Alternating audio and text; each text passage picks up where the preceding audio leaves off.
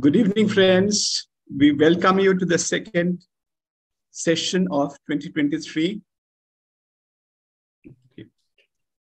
Good evening, friends. We welcome you for the second technical session of 2023.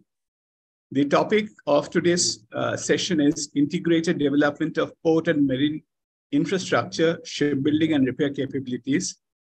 The presentation will be made by Dr. Joshin John from XIME, Kochi. We are very honored to have him because he has done quite a lot of work despite being quite a young gentleman. As a chief guest, we have Mr. Umesh Grover, who doesn't need any introduction. And we have today as a session chair, Dr.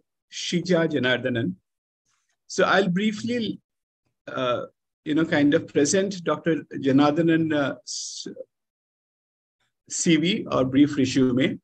Dr. Sheeja Janardhanan is the head of School of Naval Architecture and Ocean Engineering in Indian Maritime University, Visakhapatnam campus. She has a PhD in numerical ship hydrodynamics from IIT Madras in 2010. Earlier, she worked as a professor and head Department of Mechanical Engineering, XIME School of Engineering and Technology, Ernakulam, Kerala, and also as surveyor in the Research and Rule Development Division of Indian Register of Shipping, Mumbai. Her research interests include controllability of surface ships, underwater robotics, vibration of risers, computational fluid dynamics, a whole lot of them actually. She is the editor of the book, Advances in Visualization and Optimization Techniques for Multidisciplinary Research, Lecture Notes in Mechanical Engineering, Springer Nature, Germany. She has been an invited speaker in the International Conference on Advanced Computational Engineering and Experimentation, and was elevated to the level of Senior Organizer, Special Session 11 on Visualization in Multidisciplinary Engineering in 2019.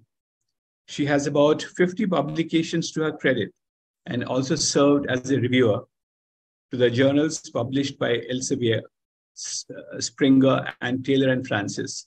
She was appointed as a technical committee member of Higher Class Indian Register of Shipping during 2021 and 2022.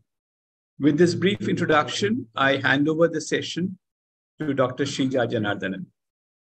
Thank you very much.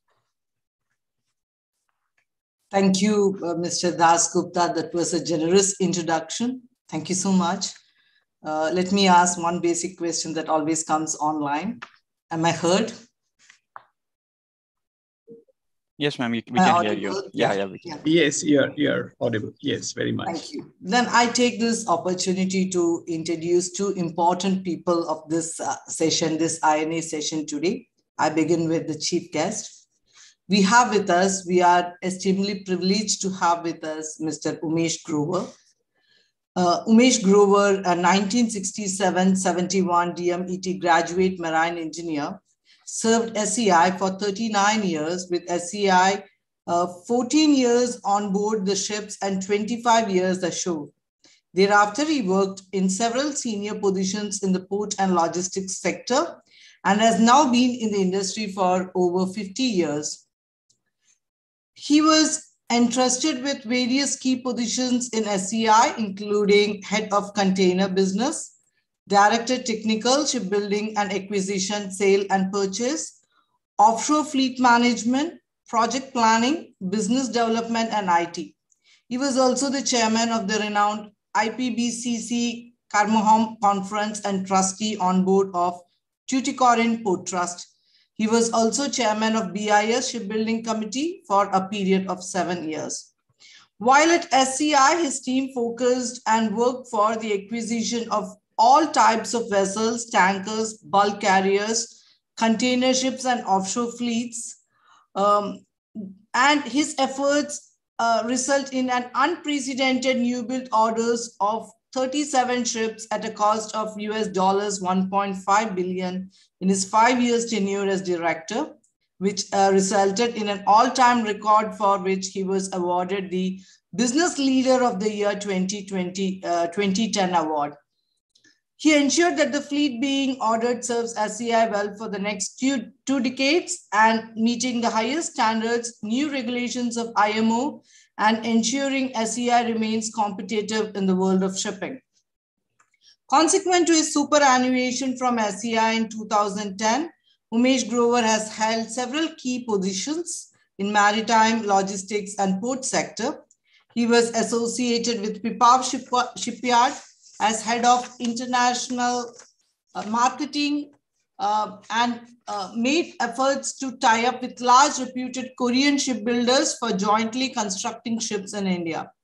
He served as CEO INSA, was a trustee on board of JNPT, and was chairman of Narottam Morarji Institute of Shipping for 8 years. Presently, Umesh Grover is the Secretary General of Container Freight Stations Association of India, CFSAI. In addition, he is also a policy and strategy advisor with All Cargo Logistics and Karanjab Terminals and Logistics, a shallow drafted port adjacent to JNPA. So this is all about, about our chief guest. Then the next, I would like to introduce the speaker for today. So the speaker for today's session is Dr. Joshin John. He's currently working as an associate professor and dean research at Xavier Institute of Management and Entrepreneurship, known as XIME, Kochi. He is a graduate mechanical engineer from College of Engineering, Trivandrum, University of Kerala, holds a doctorate in management from IIM, Lucknow. Prior to joining academics, he worked in capacities of design engineer, engineering manager, and consultant for shipbuilding, repair, and offshore oil and gas industries for leading conglomerates. His current research interests include sustainability, green operations, humanitarian logistics, and disaster management for water-based disasters such as cyclones and floods. He is associated with several professional bodies, including Production and Operations Management Society of USA, Society of Operations Management India, Decision Sciences Institute USA, North American Case Research Association, NACRA, and Institute of Marine Engineers India. He has published research articles in several scientific journals indexed in Web of Science, Scopus, and ABDC Quality List, and has authored case studies that are distributed by renowned publishers such as Ivy Publishing, Case Center UK, and Harvard Business Publishing. For his work in 2018, North American Case Research Association awarded him with the prestigious Paul Lawrence Fellowship, being one among 10 global awardees. In 2019, Association of Indian Management Schools, AIMS, conferred on him AIMS Ramaswamy P. Iyer Best Young Teacher Award. He also won the Best Case Award instituted by AIMS in the same year for his field research case on disaster response operations. So we are extremely glad to have these two distinguished people with us today. Now let us have an enlightening session by Dr. Joshin John, who is going to give us deep insights into integrated development of port and maritime infrastructure, shipbuilding and repair capabilities, a critical review and benchmarking of national maritime vision, policies, and its trickle-down effects. So I welcome you, Dr. Joshin John, and over to you. Thank you, Dr. Sheeja, for the generous introduction. Share the slides.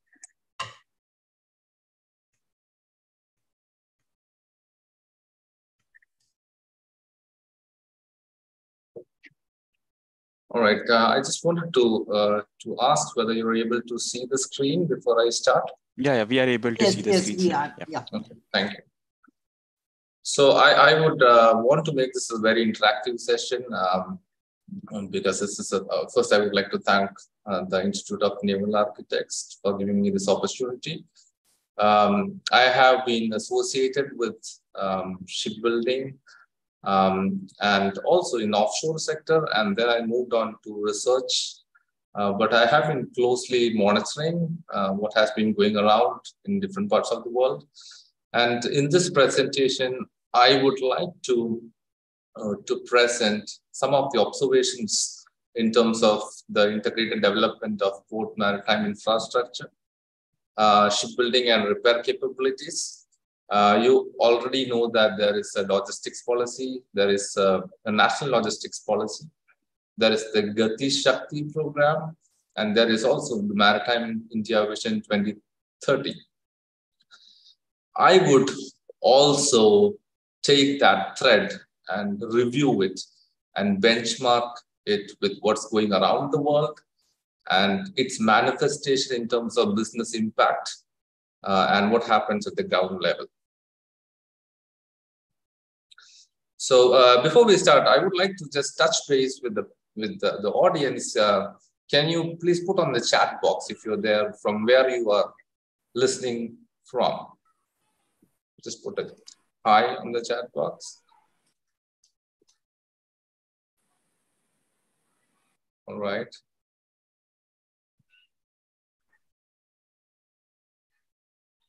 I have one from Pune, Mumbai. All right, because we have different parts of the story to connect, and I will be connecting developments across different ports and yard locations. So I would also request you to chip in from your side. I know some of you are on YouTube, so maybe there may be a difficulty, but nevertheless, this would be an interactive session from time to time. So let's move on. The layout of the presentation. In this session, we are going to discuss, starting with logistics in India. What is the state of affairs and some idiosyncrasies.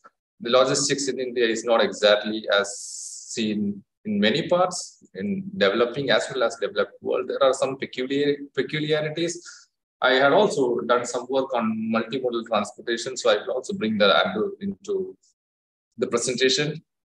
We will touch upon port infrastructure development, in particular, the Sagarmala or the ocean necklace, we call it.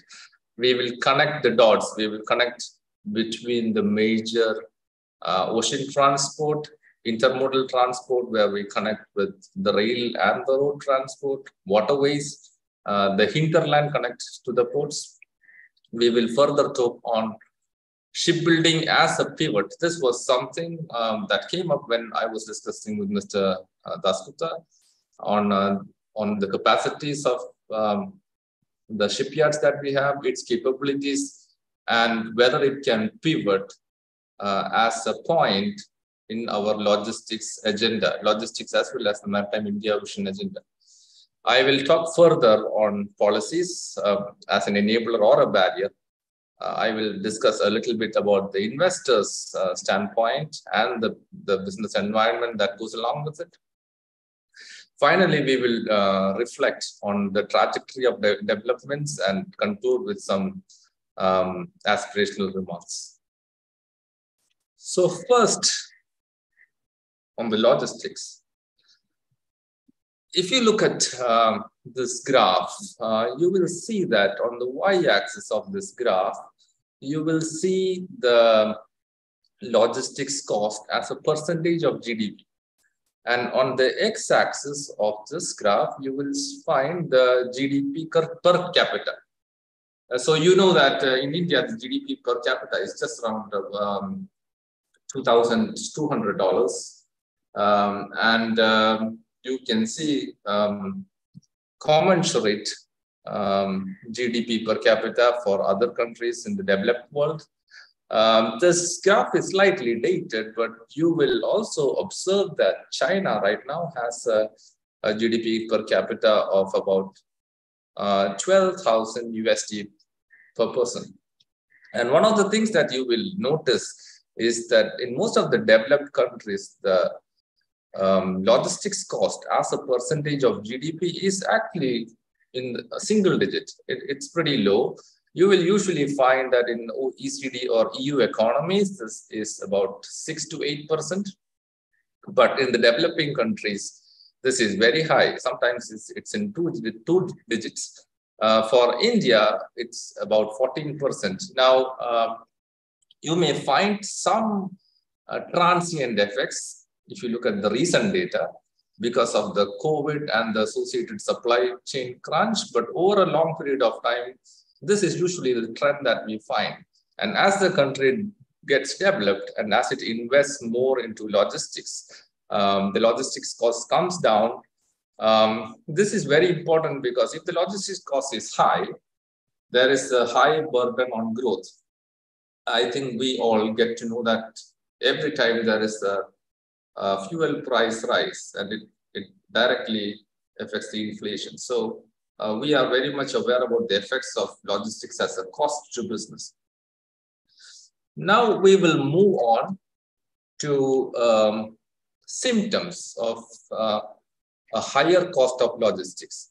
So if you look at the index of the logistics performance index, you will find that India's LPI is somewhere around 44. And you see that there are several symptoms when you look at the logistics system as a cost to business. And one of the areas we lack is the infrastructure, inadequacy in infrastructure. And if you look at the different components of LPI, you would see that the infrastructure component is relatively low. This would result in a cost because of low speed. You won't be able to travel faster. You will find that there are congested networks, whether it is highways or waterways or roadways. You will find choke points. So you can also relate it to what you would see in a queuing theory, right? There are queuing systems around the world in different places, whether it's a retail outlet or in a hospital or on the way to the airport, right? You can see a lot of queues. But in the traffic system also, if you have too many queues and there is a higher turnaround time, that is indication that there is an inbuilt logistics cost. You will also see that there are deficiencies in digital infrastructure. So we have a concept called supply chain visibility, where we will be able to track and monitor different flow of materials, flow of information, flow of people. If we don't have a good supply chain visibility, that also leads to a cost of logistics. For instance, if you are in the freight business, and if you are not able to track where are your boxes and how can you connect it with the ongoing demand vis-a-vis a spot market where you want to pick a cargo, if you don't have this real-time visibility, there's a cost to business. And over the years, you can see that many shipping companies have tried to build that capability to improve their performance. Higher turnaround times, cost of waiting transport. It also means that your fleet utilization is low because your vessels are supposed to be moving, not waiting in ports. So you can see that there is the cost of ships waiting at an outer anchorage for berthing. You can see trains traveling waiting in limited track sections. You can see trucks waiting in transfer point or checkpoints. But I think on the road side, it has reduced quite a bit recently, especially with the FASTags and unlocking these bottlenecks. And I was trying to take a bird's eye view from the top, looking at different ports on how the traffic is moved. And I hope some of you would recognize this port. Can somebody put on the chat which port is this? Can you recognize this port? That's right. So you can see this is the port of Singapore. And if you notice this location and the movement, you can see pretty much assess. If you look for some time, how is the movement and what is the turnaround time? And there are a lot of sensors or technology that you can use to understand this. Similarly, this is a no-brainer. You can see the port of Mumbai. You can see there is a certain berthing facility, but you also see that sometimes ships are waiting, which has to reduce, and it also needs to match global benchmarks. You can see in MIV that there are certain ambitions in that direction, but we have to really check on the ground how much of that is achieved. Moving again further on to symptoms and effects. One of the effects that you see is that there's a lost business. When you have a high logistics cost, you will also have lost business to competing entities. 10 years ago, I had an opportunity to talk to the chairman of the Colombo dockyard. And on that discussion, we found that a lot of transshipment for India is done at Colombo. And if you look at this picture, which I just took a couple of days ago, you can see that in this strait that is from Suez to Malacca or from the Persian Gulf, you can see that the ships are moving, and it probably gets near the Kochi port, but largely it gets docked in this region, right? And which means that we are missing out on a huge transshipment opportunity here that is in the order of a few $1 million.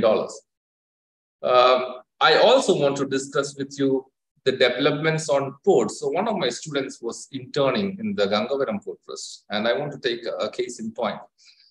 There are berths that are added, but sometimes we see that the system is sort of designed for demurrage, where you can see that it is not because of lack of port facilities that the ships are waiting. It's because the cargo, which is unloaded, cannot be moved to the hinterlands, and it's waiting for to be picked up by a single train line that has to pick up all this cargo. So you can see that the bottlenecks are not necessarily at one point, it is spread in different parts of the ecosystem.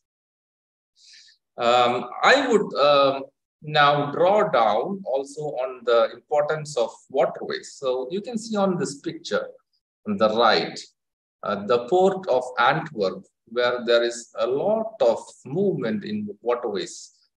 This is on the river front, and it goes into the hinterland to Germany. Now on the picture on the bottom right, this is the Bay of Shanghai, and you can see that the movement of inland vessels into central China is pretty high. This is one of the areas where you have a high savings, because the waterway transport is actually one of the cheapest in the world. And I think we are not using it up to potential. Recently, you may have seen in the news that there has been a river cruise on Ganga, one of the largest cruises apparently in the world. But I think how much of our waterways are actually used for freight movement is a question that we need to look at. And we come to that point now. If you look at the different transport modes, its cost structure and its usage, we will see that in India, the Indian rupee per metric ton kilometer, it's highest for air, which is around 18. It is 3.6 for road. It's about 2 for water, which is actually a little bit surprising because usually that's the lowest. And what I find is it's probably because we have not reached scale as it has in other parts of the world. A pipeline is 2, and then for rail, it is 1.6. If you compare the major economic blocks or countries, you will see that the percentage of share of freight movement is extremely high in the major blocks by waterways. You can see it's around 8% in the United States. It's about 8.7% in China and 7% in the European Union. For India, the share of freight movement in waterways is just about 0.5%. It is slightly up now. Some statistics show that it is about 2%, but it's still comparatively pretty low.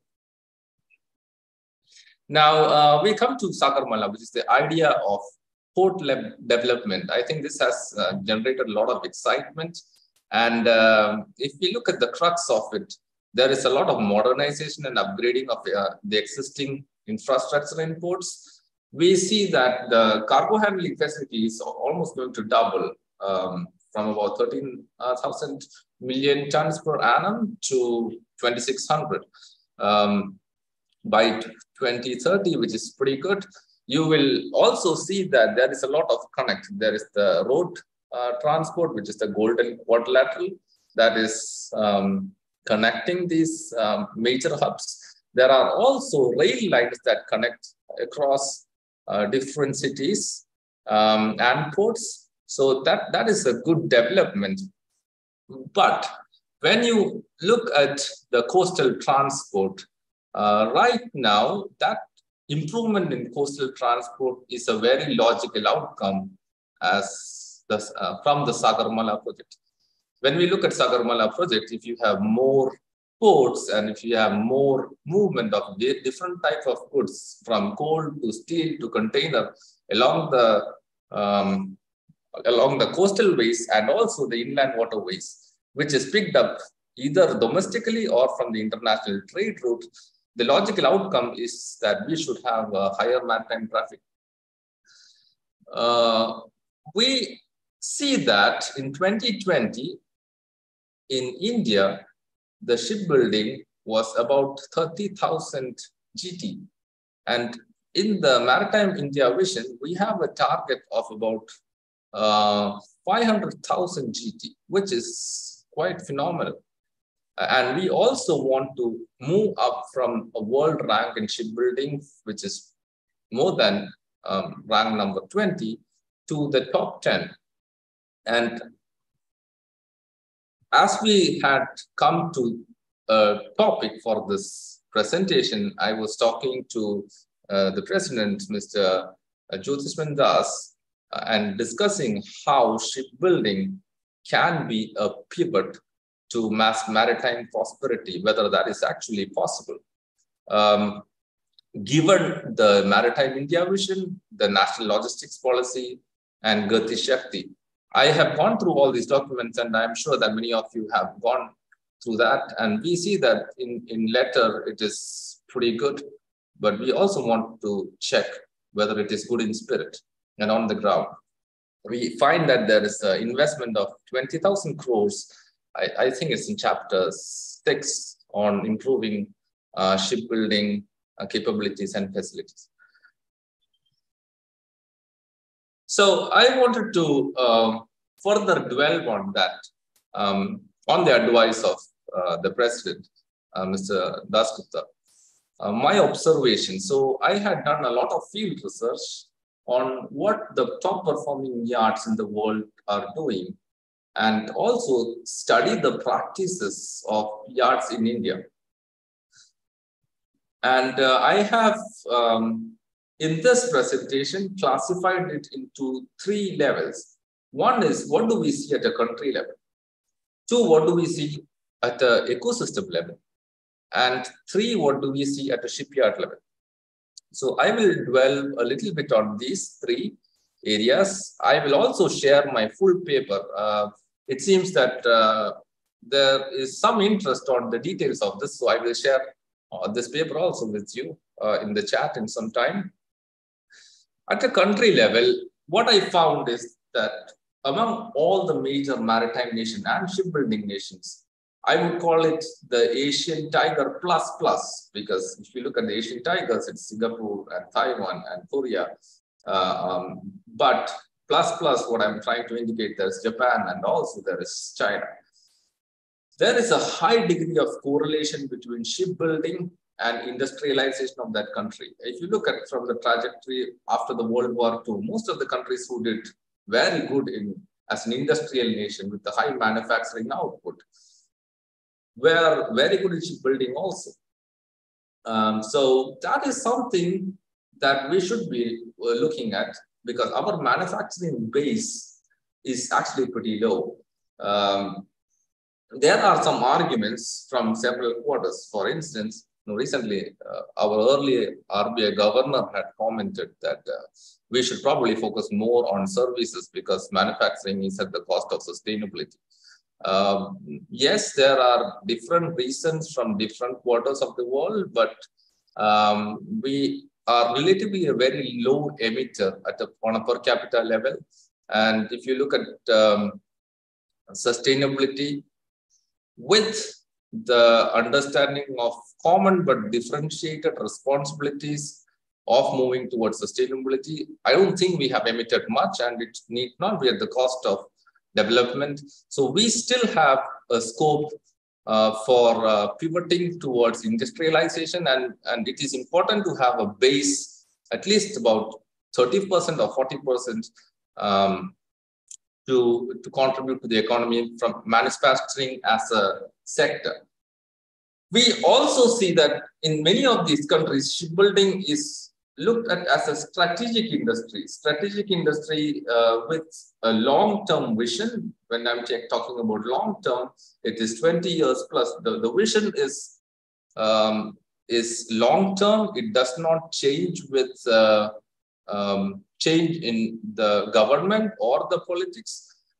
So we see that is something that we can observe if you look at Japan or in South Korea, where there is a top-level intervention in developing shipbuilding as a national asset. And there are benefits to that, not only in the shipbuilding industry, but also in the industrial ancillary complex. We see that in countries where there is a big shipbuilding industry, there are largely protectionist regimes. And basically, when I'm talking about protectionist regimes, we see that there are clusters or gravity centers, which is basically attracting a lot of shipping liners to build it in their yards, because of their cost advantage and because of their high turnaround time, low time for production, and also a very favorable tax structure. I'm not going to dwell too much onto the tax structure, but you sometimes see that when there is an Indian shipyard and it has to import materials for outfit or other components, and that is given a tax waiver, basically you are incentivizing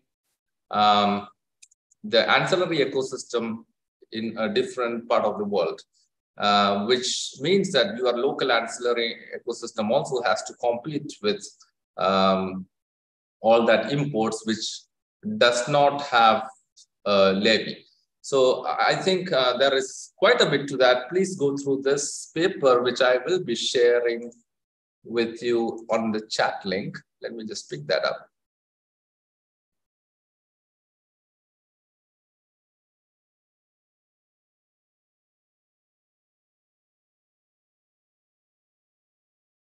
Okay, I will share that. And yeah, I've shared a file. If you want to go into some of those details, you can pick that up from the chat window. You will also see there are some peculiar characteristics at an ecosystem level. When you look at an ecosystem, let's say the ecosystem in South Korea, the east southern part where there is the shore from Pohang to Ulsan, you see that there is a lot of partnership between different entities. HHI, Hyundai Heavy Industries, for instance, has a partnership with Pohang. There is a lot of cross-holding, which means that their fates are intertwined. If you do well, I also do well, which means there is a common alignment between different yards. You also see that there are partnership with OEM, and they are going to have centers near your yards. That means your supply chain is better streamlined. You have reduced bottlenecks, which moves to the concept of self-sufficiency, or what we call here in India as Atmanirbhar. It is quite surprising that for many of our shipbuilding yards, we are dependent on equipment from abroad, be it for machinery or engines or even some outfit components. I would also want to make a small reference to our other allied modes, for instance, road or rail or for air or space cargo. You can find that there has been a lot of development, research and development to make indigenous equipments. For instance, engine manufacturing. You can see that Mahindra has done that. You can see that Tata has done that. There may be technology transfers, but largely you have reduced the supply chain dependencies to quite a bit. Thus, if you stretch to the other end on high-tech industries, ISRO is a big player in the world stage. And you can see that they now have capabilities for Cryo 3 engines. Shipbuilding is not necessarily always rocket science, but it seems to be that we are finding it more difficult than the space industry to be self-reliant. I think there is these advantages that many countries have at an ecosystem level on being self-reliant. On shipyards, we find that the shipyards are positioned. So what I mean by positioning shipyards is that they don't try to do everything. There is some literature in the Harvard Business Review by a professor known as Wickham Skinner, where he talks about focused factories. Focused factories that are businesses that have a certain portfolio. So for instance, if you have a hospital that does only hernia surgeries, and it just does hernia surgeries, and it gets so well at doing that specialized surgery that it becomes an expert in that product, and it becomes very difficult for other hospitals to compete. You can see such sort of factories in some of these yards, and at the level of scale that they have, it would be very difficult for other competitors to compete. Sometimes you see something called a PWP. PWP is plant within a plant. When you have a plant within a plant, you may have not only one product. This is for, let's say, a medium-sized yard, which probably does not have that scale, where they still have 2 or 3 products, and it is a good fit for the processes in the yard. Sometimes we see that the yards in India try to do different things based on whatever demand is available. It sometimes looks like a knee-jerk reaction, but it affects the entire production process. And it also affects the supply chain. So I think that's something that we need to consider at an ecosystem level. On logistics, you can also see that when there are ecosystems, the JIT is possible, which is just in time. It helps you save on inventory because the ancillary ecosystem is very much closely around your production units. You can see this in the Chennai area, in Nungampakam, if you look at the automobile industry, where the production units are surrounded by a lot of ancillary industry, and you can see that there's an industrial cluster that grows around it. You can also see this in many of the yards in East Asia, where the shipyard is basically an assembling factory, right? And that is actually only possible with ancillary ecosystem that grows around it, which will also mean that you have reduced logistics costs and better connect to critical machinery and equipment. At a shipyard level, sometimes the productivity loss is not necessarily because of the tonnage, the erection speed, which is how much of tonnage of block that you can erect in a certain time, but it is also because of waiting for certain critical components. And without that, you may not be able to pre-outfit, you may have to delay your launch, and etc., etc. So it's very important to create that ecosystem for you to be very competitive. This is one of the observations I have seen. At the shipyard level, we see that there is a lot of integration between design, planning, production, and scheduling. This is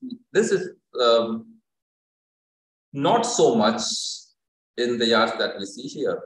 For instance, the design unit has a certain time to respond to a production issue. There is larger disconnect between different departments, which is design, procurement, planning, and production. So I think that lack of connect also creates issues in delays. It also means that we may have to look at what is your production technology. Are you going to look at assembly unit where you have IHOP technology, which is integrated hull, outfit, and painting? How many of our yards are able to use IHOP technology, where you can basically make sure that there is a design and you can cut it into different blocks. You can outsource the production to different subcontractors, and suppose you are outsourcing it in winter, the blocks will come to the yard for assembly, let's say in summer, and get aligned, even taking account the thermal expansion because of the change in temperature. So for the shipyard to work as an assembly unit, there are certain production systems to be in place for which there needs to be some scale. These are some of the issues that we find here.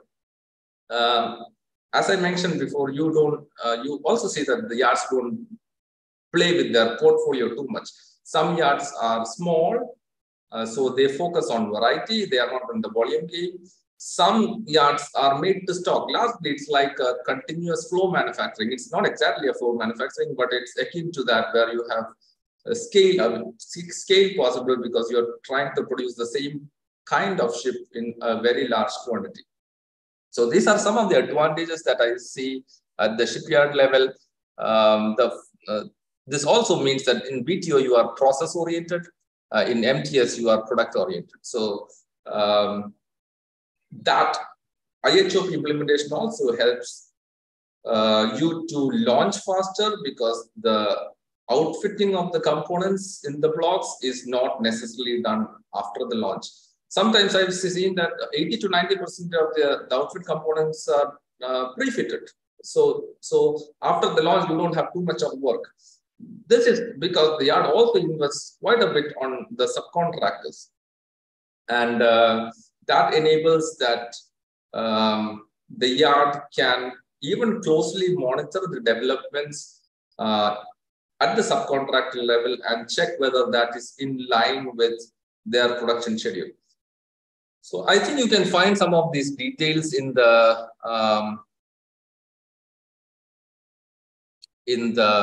chat window. Yes, I have some questions in the chat window. Yes, you can get this on a mail. That's fine with me. Next slide is actually on an assessment of major shipyards in India. So I was going through some of this data. In the paper, that was the data in 2011. It's slightly dated, but I tried to get a little bit more recent data yesterday, and this is what I find. I have listed some of the major shipyards in India. We can see that the Kochi shipyard is up there on the top, and there we have Hindustan shipyard in Visakhapatnam, Masgandok, Garden Reach, Goa shipyard. I only selected some of them. I'm sure there are more. On the private sector, we have Pipavav, which is now Reliance Naval, ABG, Bharati, Chokle. We have selected some of these yards. I'm now trying to compare with the Maritime India vision, right? We have a certain ambition of 500,000 GT by 2030. And we have the order book of 62 yards for CSL, 10 for HSL, 14 for MDL. You can see that CSL is actually doing pretty well. When I was an engineering student in 2006, I had the opportunity of meeting Mr. Madhu when he was the GM of business development, and very enthusiastic and getting many orders. But we can now see that CSL is making forays, trying to turn around different other docks, for instance, at Hooghly, or setting up one in Andamans or in other locations. So we can see that some of the yards which are doing well can contribute towards developing other yards which are not so doing well. And you can see that the element of partnership that I tried to mention in the last slide is developing slowly. I think that is important because in some areas you would compete, but in some other areas you should cooperate. And you can see this even in some of the best performing yards in East Asia. Now, in terms of development, the investment is 20,000 crores. 20,000 crores is a capital outlay. I try to make sense of that figure. It is quite a bit. But then I realized that that's just about 15% of the railway budget, right? If that's the amount the government is going to put as an investment, and we also need to see private investment. And when we're looking at private investor, I was trying to look at some of the figures on how an investor would look at it. For the yards we have here, we will look at operating metrics. We will look at all this stuff. We will also look at dock utilization, what is inventory turns, hardcore operating metrics, but we will also look at these metrics because if you're looking at an investor, he may be a businessman and he will also look at returns, or he or she will look at returns. We can see that some of the yards have decent margins, but you should also make it attractive for third party, such as a private investor, to invest in shipbuilding business. For that reason, we may have to compare whether it's a level playing field vis-a-vis competitiveness in yards in India versus elsewhere in the world, and also for an investor to invest in the sector of shipbuilding. Right? This is an important point I will drive again towards in the end of the presentation. I also want to pick on the points that private investors have made investments. For instance, if we have Pipavav was actually supposed to be the largest dry dock, largest dock in the world, for 400,000. But I think something went wrong. We need to look at the reasons on what happened and also learn from the lessons, not that doesn't happen again. Let's move towards a concept called line of balance. A line of balance is something that we want to check when we do production planning and control. But at a broad level, I'm trying to look at, for our ambition in MIV 2030, what is the capital outlay that we are looking at? Is that enough for our ambition as an investment from private as well as public sector? Are we looking at a scale of production that is viable, right? So on this right side, you can see that there are different cost metrics. So if you look at India, for 100% of the material that you buy, you get it at 87%, 89% from other countries. If you look at the labor cost component, you can see that it is about half in other places. And there is also the financing cost, which makes it 30% cheaper, right? So why is that possible? There are multiple, why is that? So there are multiple reasons. You see that sometimes we have not achieved the threshold level to reach that level of competitiveness. And is it actually possible to achieve that level of threshold without a strategic investment in shipbuilding? Right? These are some questions that has to be looked at the policy level. What are we doing to develop an ancillary ecosystem, which means that yard should not be waiting for an outfit component or an engine to come from Europe to meet its production line, right? Are we reducing our supply chain dependencies? Are we using our capabilities in technical institutes such as IIT Kharagpur or IIT Madras, or NSTL, or a lot of other technical institutes to develop engines? I think development of local suppliers, which can provide self-sufficiency and reduce supply chain dependencies are not only important from a lead time standpoint, but it is also important from the standpoint of being self-sufficient. Because when there is a demand, then your priorities can otherwise change.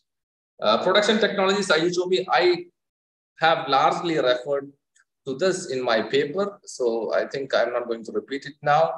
From a policy level, are we creating enabling conditions? Will you find a private investor that's going to invest in shipyard along with government investment, which is required without saying? Is there a coordination between different shipbuilding clusters on the East Coast and the West Coast on positioning shipyards and the different types of vessels that they are going to produce? Now, there is going to be a need. There is a market. If you have a Sagarmala project and if you have increased maritime transport, if you send to new IWT driven traffic, there is going to be a demand. But for that demand, are we creating an enabling condition for the private sector to participate? Which needs a lot of strategic coordination between different players. This is something we still have to look at. I'm going to get a little bit technical, not too much, but relooking at the line of balance from a PPP standpoint. A line of balance is something that we look at when we have a project and when we have a production schedule, whether all the components that needs to be there coming out of different lines are arriving in time, or there are gaps and deficiencies that needs to be filled. If there are gaps and deficiencies, we will be out of balance. Our schedule will go for a toss. I am putting up the classical PPP hierarchical planning figure, where there is a strategic level where you can kind of demand forecast or estimate what is the demand that is going to have. You can prepare a long-term plan. And at shipyard level, now this can be done at two levels. One is at an ecosystem level. Let's say all the demand that is going to be created in the country, but also in local clusters. You can also look at production planning and control at the shipyard level. What is the number of ships in this yard? So you can do this at different units of analysis. But in a yard level, you have to check what is the dock capacity that you have. Do you have enough capacity for shop machinery? Do you have enough subcontractors that are skilled for a certain mode of production? What is the workforce available? If you have subcontractors, will they be able to meet your production schedule? What are your supply chain dependencies? Hull, steel, I think this can be met to some extent. But if you're looking at equipment and outfitting, are there supply chain dependencies which will get you out of balance? Finally, at the shop floor level, scheduling, are you using the traditional methods, or are you using optimization techniques? So if you look at the present age, you are having machine learning algorithms. So if you have a lot of data on previous ships that are built, and if you're looking at its nesting and the wastage, some of these optimization techniques can actually predict the problems that you will have and the problems that you should foresee and come to terms with. So yesterday I was talking to somebody who was in an ERP development firm.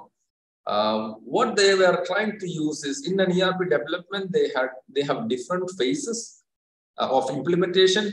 They are using machine learning algorithms, studying past implementations to predict where will be the problems that they will face in the current and future implementation. A lot of this can actually bring in efficiencies to the yard, but I think we still have to look at more structural issues, but this is something that the advanced yards are already doing.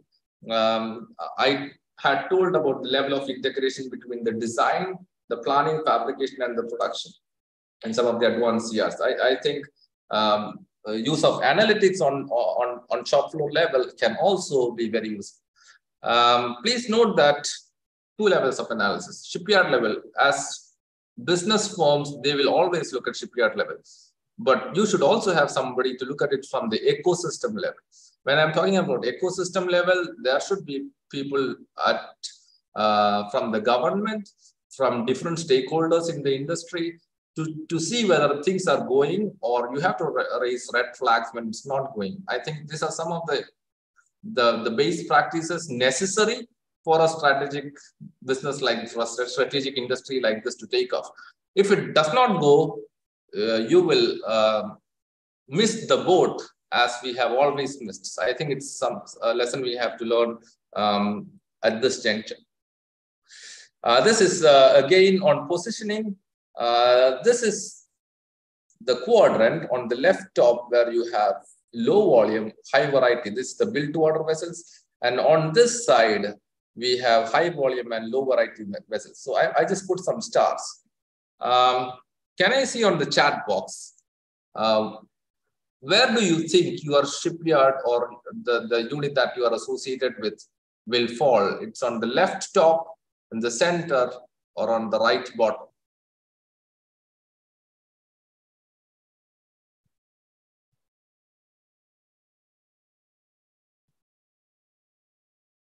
Anybody want to take that up? If you have a shipyard, are you having a built to order shipyard where you have a high variety but very low volume? Or are you having a moderate variety but a moderate volume, which means you have different types of ships, but not too many types of ships? But here you are focused on only certain types of ships. Left bottom, okay. Left top, okay. So I think we are clear on the fact that we are on the left side, right? And it's also important to know that if we are on the left top, there is a fit, it's a line of fit. But if we are away from this, we will have problems. So if you look at another industry, like computer industry, Dell computers were on this area, and that's called mass customization, where you have possibilities for a high variety and extremely high volume. Very few industries are able to do that. And if we are not having those processes in place, and if we are out of the line of fit, we can foresee problems. So in terms of positioning, this is something that we need to look at. I see a question from Mr. Dasgupta on the slide number 10. I will just move back to the slide number 10. Table on slide number 10, yes. So this is basically a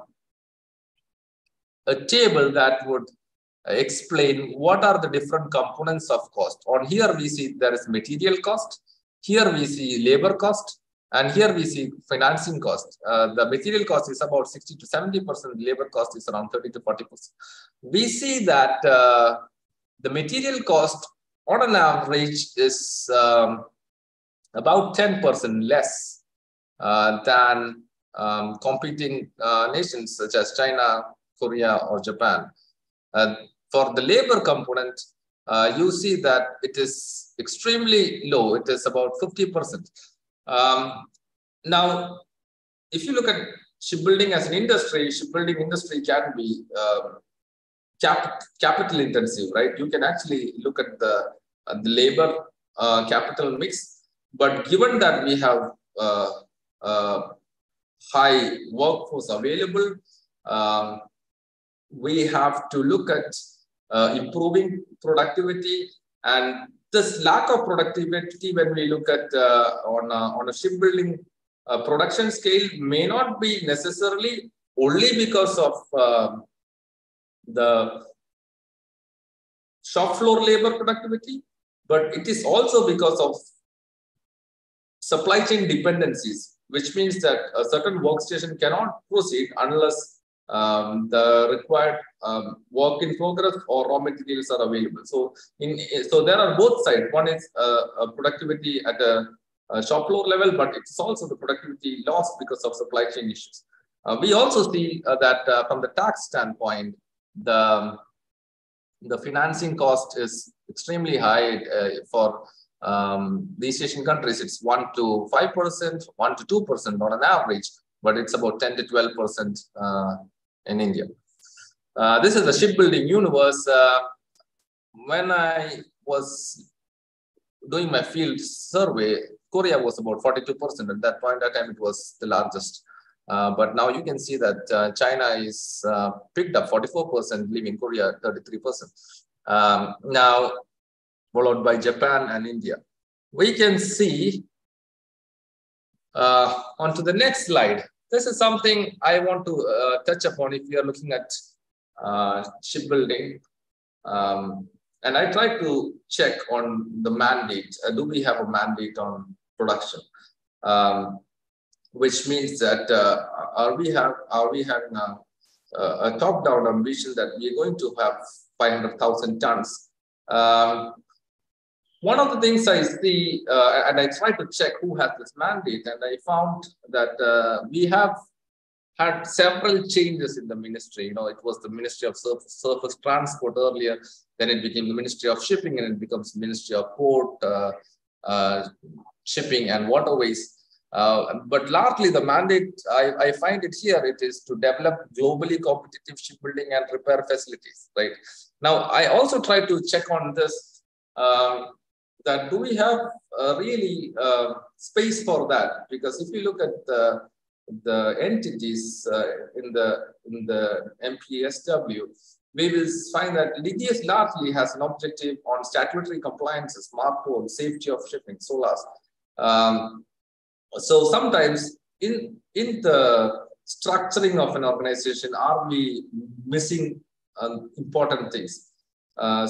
If you compare other countries, for instance, Japan or South Korea, there has been organizations that drive capacity building. And we can see that also in India. We can see that if you look at the NHAI, which is the organization responsible for developing roads, and you know that Nitin Gadkari keeps telling from time to time that we build 50 kilometers of roads in a day, 60 kilometers of roads in a day, or for the Airport Authority of India. And I think when there is that kind of accountability, there is also an outcome. And then I also try to look at who are the people in terms of proficiency who has to drive this. And if you're looking at shipbuilding, it should be largely naval architects. So I think there should be a body, for instance, the Shipbuilding Authority of India or something equivalent, where you have a certain onus to drive shipbuilding capacity. And not only drive shipbuilding capacity, but to create an ecosystem that enables shipbuilding. And that has not only happened in other parts of the world, but also on your sister modes on road and rail. You can see that from this figure that we are going to be one of the largest markets for cars in the world. We are about the third now. On the rail network, we have a robust rail network. We are the fourth largest in the world. We also are among the elite space launch vehicles. If you look at ISRO, you may have seen that they have got 134 satellites in a single launch. And in terms of commercial competitiveness, they are extremely competitive. And this, when they have a lot of supply chain dependencies, including having to get a cryogenic third stage engine. For shipbuilding, we are less than 1%. I think there is something that should be done. I think probably INA should take the lead in making this representation. Probably it's something that fell into a crack, but falling into the crack has a lot of consequences. Now, finally, when we move towards the last slide, which is a conclusion and some aspirational remarks, we see that it's almost 75 years since independence, and we say that we're getting into what is called the Amrit Kal, which is from the 75 to 100 years. And now we also see that there's a green transition, that there is a reduction of emissions, GHG emissions, that is driven by the international community, which means that there is also going to be production of alternative vehicles, especially for coastal short distance transport, inland waterways, or for coastal transport, which means that there is an opportunity. I know there are a lot of players. I have talked to Mr. Sandit, who has Naval, and I think that has done a lot of good work. And I think the Cochin water metro is also being considered as a good model. But having said that, I think the focus should largely be on the shipbuilding capacity capability and increase the maritime leg of the multimodal segment. I think we should also drive some, get some inspiration from the ancestors who are pretty good in shipbuilding, and also in fleets, where you have the Samudraguptas, Mauryas, and Cholas have a great shipbuilding heritage and having their influence far east, right? Now, there is also the concern on what is our presence in the Indian Ocean, which is probably the only country which has an ocean named after it. But what is the shipbuilding capability? I would, on a lighter note, borrow something from popular fiction, that we should have a compass that is like Jack Sparrow's compass, right? Which will point to what you want, and not necessarily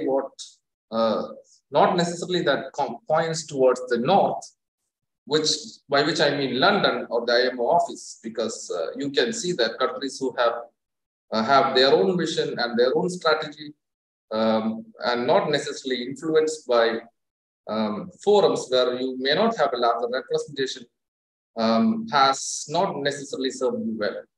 With that, I would conclude my presentation. I would be happy to take any questions. Thank you.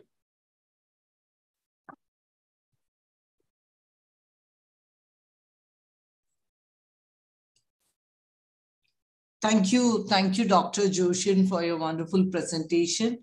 I hope we can take the questions towards the end after the chief guest address for today. Will that be all right? Sure. Yes, sir. So we'll move on to the address by the chief guest, and I welcome the honorable chief guest of the day, Mr. Umesh Grover, for his valuable address to us. Over to you, Mr. Umesh Grover.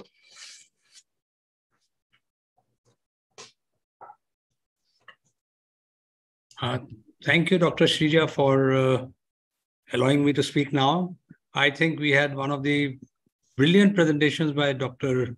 Joshin John, bubbling with knowledge and very passionate about the subject.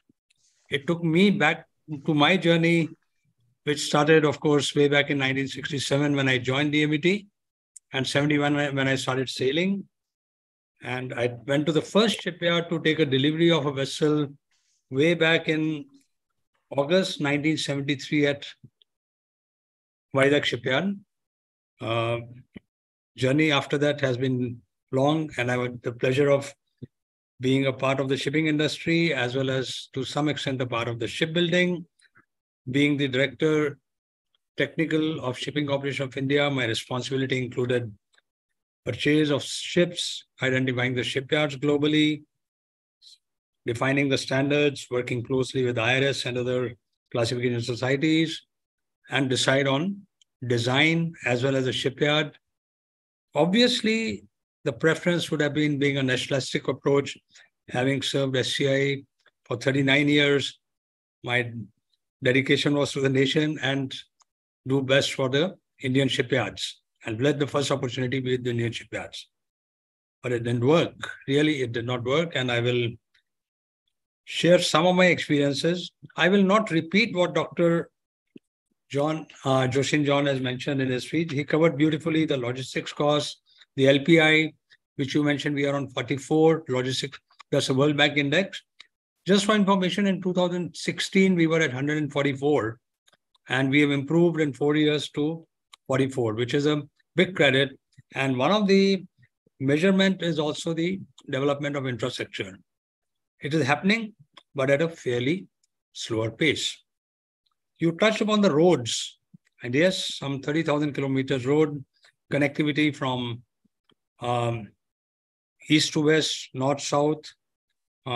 It's something phenomenal. The GST bringing in abolition of that excise tax, just reduce the burden, a long stay on the roads, better vehicles. better roads. What an average Indian trucker used to do 200 kilometers a day. Now they're doing up to 300, 350, where the US and the Europe average is 700 kilometers a day. So we are still far behind.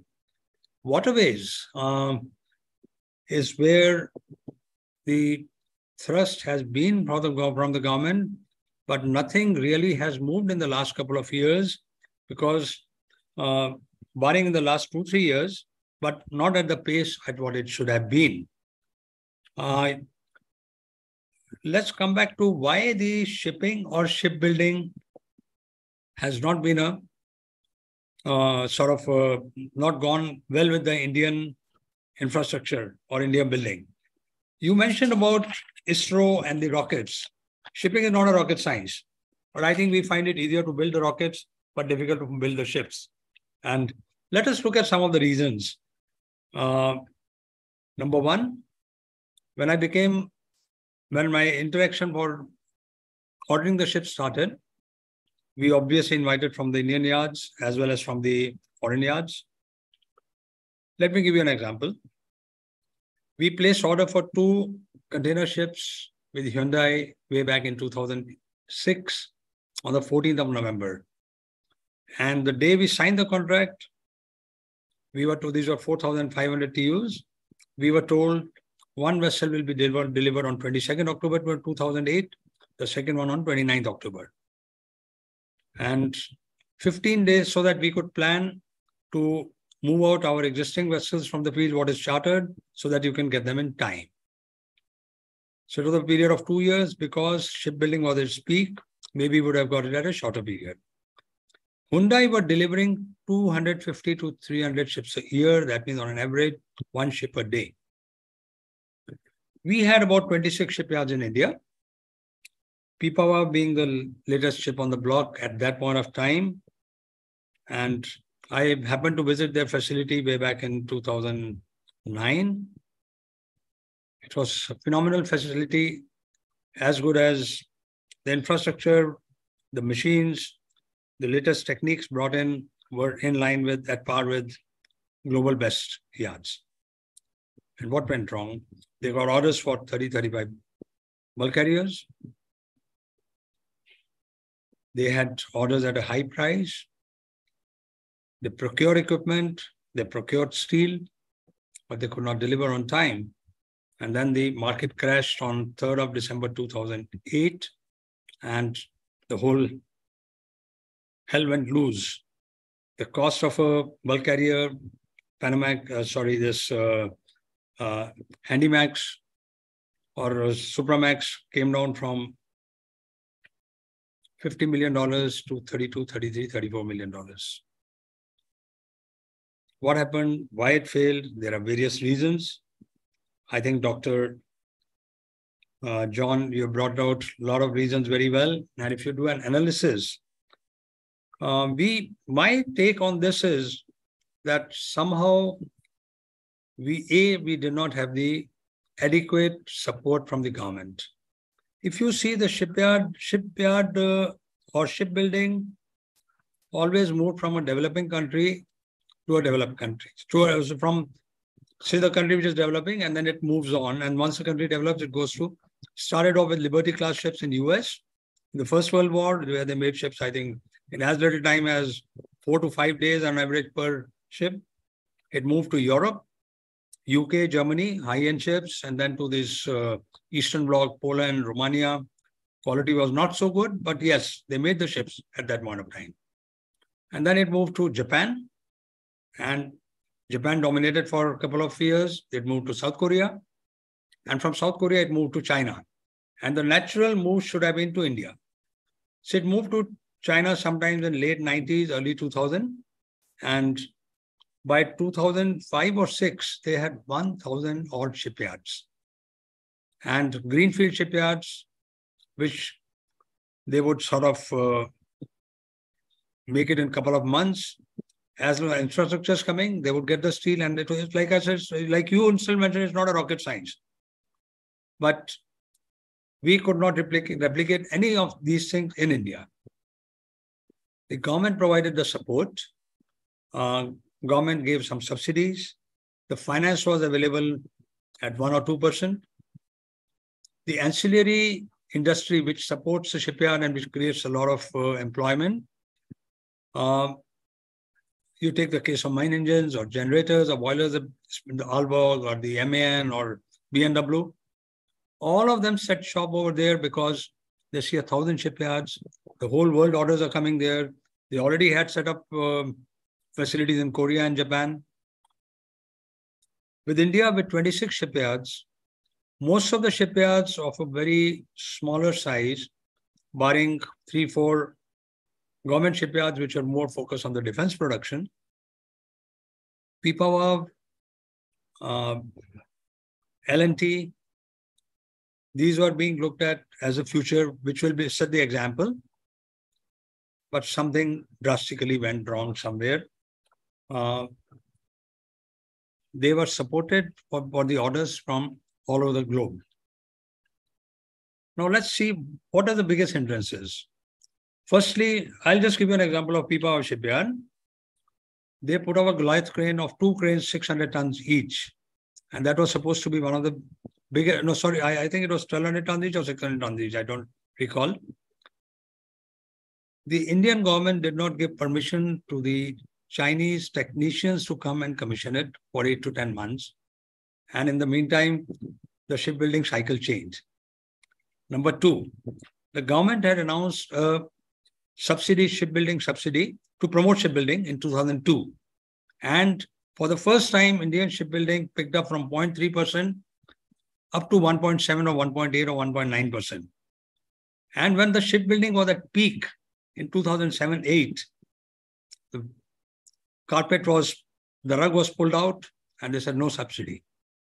That made shipbuilding a little more unviable again for all our Indian friends, Indian shipyards, who were all very keen. They had the fire in their belly, but their fire was doused because banks won't come forward. Government withdrew the support. Labor was an issue because your completion time was almost 2.5 times of any of the foreign yards. Let's give credit to some of the yards at that point of time. Bharti Shipyard, led by late Mr. Vijay Kumar, one of the very fine shipbuilders in India. While ships were being built our Indian ships were being built in Norway, the offshore vessels. The Norway had placed order with Bharti Shipyard for the highest end anchor handlers, which were of the best possible design. And they were delivered on time, and they mentioned these are the finest vessels. We had the capabilities, but we didn't have the capacity. They too brought in a shipyard from UK, a full lock, stock and barrel. Had the subsidy continued, perhaps 1.7% would have grown to 4%, but within 2 years, it collapsed back to 0.2 or 0.3%. Now, a shipyard like Pipavav Shipyard, which had orders, 30, 40 well carriers, some of the orders got cancelled. They had already ordered the main engines, they had ordered the generators, they had ordered the steel. So they had to slow down the production because they had to sell these ships at a much lesser market price prevalent at that point of time, $33 million. I was associated with them and I assisted them in selling some of their ships to Norway and other places.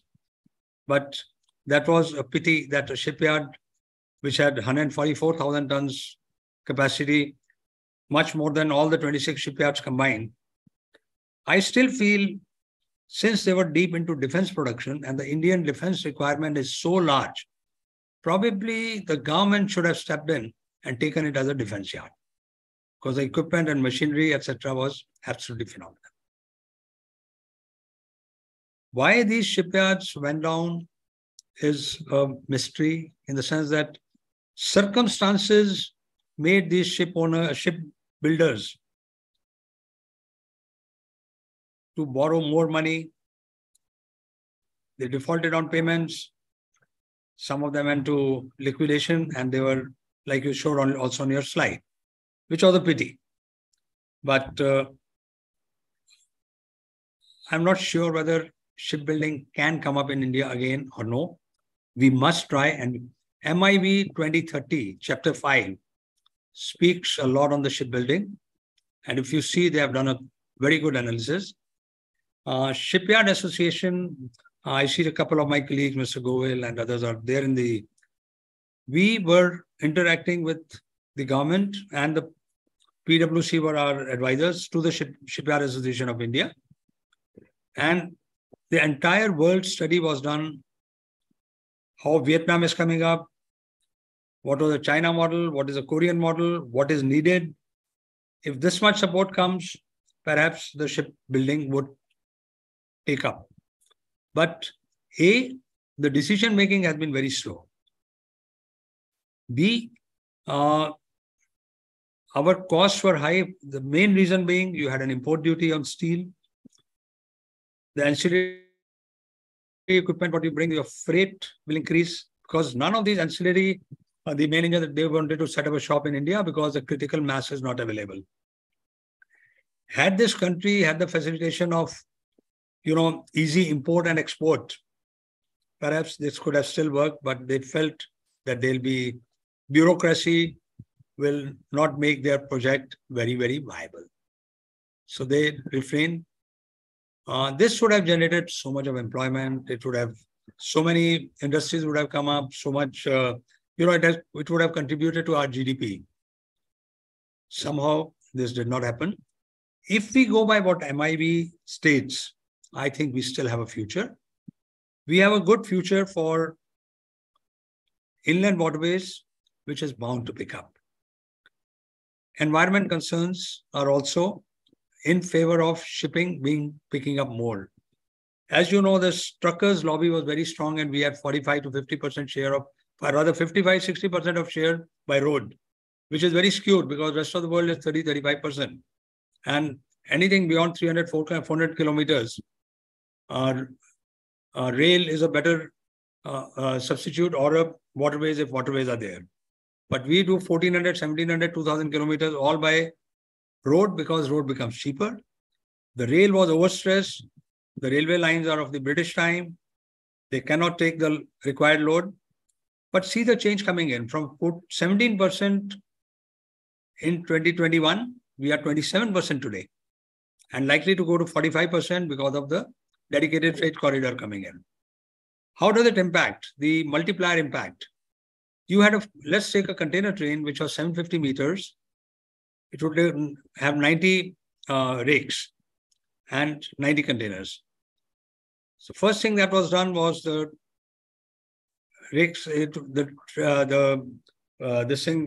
train was made to 1,500 meters from 750 meters. So it became 180 containers. And then they said we need to do double decker. So it became said with 360 containers. That means 4 times multiplier effect. And the average speed, what we used to get on these old trains and with passenger trains getting priority, you would get an average speed of 30 kilometers per hour. With the dedicated freight corridor getting commissioned in 2023 and 2023 or by 2024 to a large extent, the trains will go at a speed of 70 kilometers per hour. So your multiplier effect is going to be 8 times. We need to have some replication of like this in the shipbuilding and shipping. Now, coming on to cabotage and support for Indian-built ships for the carriage of cargo within India. A very good move. I was CEO of Indian National Shipowners Association. We pushed this with the government. We succeeded to some extent, but then take the case of a ship owner or your freight. If you place an order for a shipyard with a shipyard in India, your delivery period is, say, 2 years for a small vessel. China will give it to you in 8 months. If the cost is $5 million in India, it will be 2.4 or 2.3 million. There are classic examples. The tug was costing $10 million in India, 4.6 million or 5 million in China. Off the shelf, when we started this, we were talking about the containers being built in India. I said, yes, there were container manufacturers. Critical mass was not there. And the cost was almost 1.7x. So obviously, similar thing goes for the shipping. There are two factors with which a ship owner, because I've been a ship owner as a Shipping Corporation of India for a long time and represented Indian National Ship Owners Association. When they place an order, like I give you an example of a container ship in 2006, delivery in 2008, you have worked your economics that in 2008, the freight rates are likely to be X amount. The demand is going to be X, and these vessels will be good for next 10 years, and then the larger vessels will keep coming in. If you delay by 1 year or 6 months, or there could be a loss of demand by that time, that trade may not, the external forces, geopolitical, or so that ship is going to make a loss. And that's the reason you have, refundment guarantee, and the orders get cancelled if you don't. So Indian shipyards somehow did not have the track record of delivery on time. They had their own challenges, getting equipment from abroad, custom challenges. I hope MIB 2030 answers this to quite an extent. Since the time is short, I would now a little bit jump onto the ship repair. I'll just take 2 to 3 minutes on this, and then I'll pass on the mic back. Ship repairs. SCI had a fleet of 120 ships. Great Eastern had 40-50 ships. Every single ship had to go to China for dry docking or to Colombo, nearby Colombo. What was it that what we could not do over here? We had dry docks coming in at Chennai, floating dry dock. We had it at Goa. It didn't work out. Why? We do not know. We don't have the, professionalism or this thing to take it in a serious manner. It's a big money and big revenues, and it's not a rocket science. We did not have enough dry docks. There was one dry dock in Mumbai, in Bombay Port Trust, Meriwether dry dock. Worldwide, these dry docks last for 200, 300, 400 years. This dry dock was converted, this was filled in, and was closed despite representation. And all these 200, 300 odd vessels, which would, some of them find dry docking space in Bombay, now had to travel to Dubai or to Colombo or other places. So the vacuum has been created over there. I'm also associated with a port where we plan to take a synchro lift and try and then this adjacent to JNPT to address that issue. Again, it's what we need to focus on is timely production of ships in case we have to go forward, and we have to go forward. There's no two ways. The whole world is looking at India for everything else, every development. Shipbuilding and ship repair has to come. And I think all of us in this group have to be aggressive. We have to make a start. And the maritime vision, we have to keep pursuing against all odds with the government to again give us a subsidy, ensure that you get infrastructure loans for 15 years at 3 to 4% interest. You have interest subvention, and to make this industry come back again. Sir, I think we are a little short of time. If you allow me to go, I will go on, but I will like to close it over here because I'm passionate about the subject. And I hand over to Dr. Sheeja Janardhanan as well as to Mr. Jyotisman Dasgupta. Thank you, Jyotisman, for inviting me. I thoroughly enjoyed it. Thank you. Coming back into the circuit after a long time. Yeah. Thank you very much. Thank you very much. Just as a short interruption, I think before we go into the question answers, thank you very much, Mr. Grover, there have been points, counterpoints, a lot to discuss on this very passionate topic of all the people who are attending this. I can see that. But before going into the question answer, I would request Dr. Sheeja to request Mr. K. Roby K, R-O-B-Y-K. He had raised his hand for quite some time, so if he can be given a chance. Do we take his question during the question answer session? Yes. We start with him. Yeah. Yeah, we start with him if we can. This is actually a question answer session now because both the speakers have finished with their presentation. And we will start with Mr. Robbie K. And then we'll go to the other participants who have also raised their questions. So may I ask the organizers of INA to give the access or whatever you call this, a participant, making him as a panelist here, Mr. Robike. Yeah. So he can... you can unmute yourself, yeah. You can unmute yourself and ask the question or whatever topic you want to talk about. Mr. Robike, Mr. or Mrs., I don't know. Can you please unmute yourself?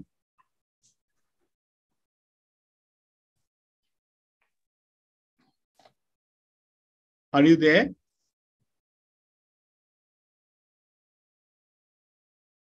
Otherwise, probably you can ask the administrator to unmute him. Maybe if he's finding it difficult to unmute himself. Yeah, we have given him the permission to unmute, sir, and we're trying it, but I think maybe there's some connection issue on his end. Maybe we can take it back if it is okay. Subsequently, yeah, sure, absolutely. Yeah. And then shall we start with the question raised by Mr. P.R. Gover? So his question, can we give him the rights to come on the screen, organizers from INA? Sure, yeah, we have given him. Mr. Govil, you can unmute yourself, yeah.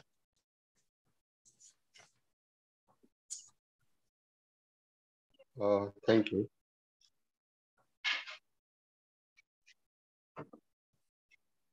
I'm just hello,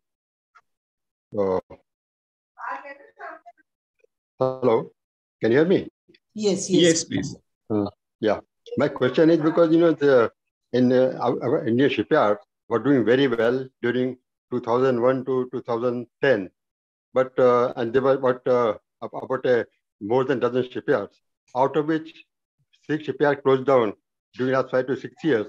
So I would like to know what can be the reason for that. And of course, Umesh said one of the reasons is because shipyard did not deliver in time. Is there any other reason you attribute?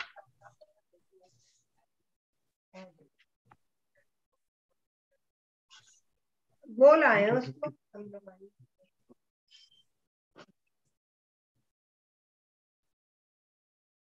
you want me to take that question? Yeah. Sure. So I think prima facie, there is the level playing field that we talked about, is that when we look at major nations with large shipyards, there is usually a protectionist regime where the shipbuilding industry is protected, which is not only in terms of providing an ecosystem to plug and play, but also when there is an external distress, that there is financial support provided. So you can see that, when there is COVID, right, there is a monetary policy or a fiscal policy that changes to address it. Unless that is there, it is really not possible in an industry which has so much of capital outlay and is capital intensive. So that is very much true. And with shipyards which are this competitive in the global environment with such thin margins, yes, unless you have also a protectionist regime and support from the government, it would not be really possible. It may be good on paper, but to make it more practical, there should be ease of doing business, as we call it. Thank you, John.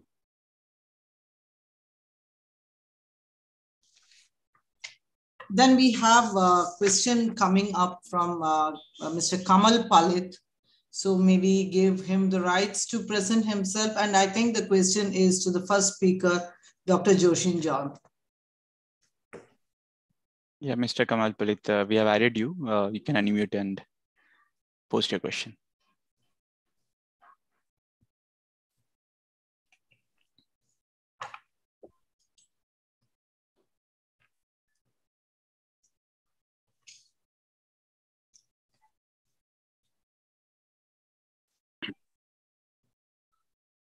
Palit, sir, you have to unmute yourself.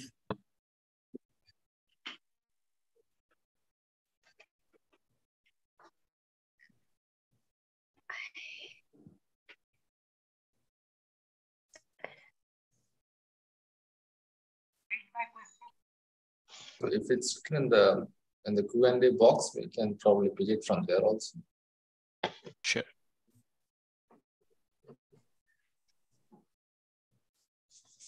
Mr. Palit, are you able to hear us? You can post your question.